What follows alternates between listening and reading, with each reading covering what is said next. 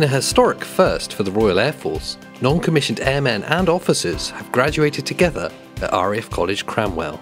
The special event marks the end of their training and entry into the Royal Air Force, which celebrated its 100-year anniversary.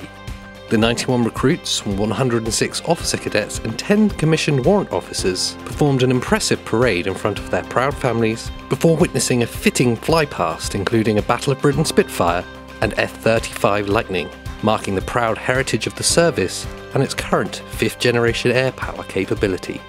To keep up to date on all the breaking news from the British Armed Forces, be sure to subscribe to our YouTube channel or follow us across social media. This has been your latest news from British Armed Forces Daily.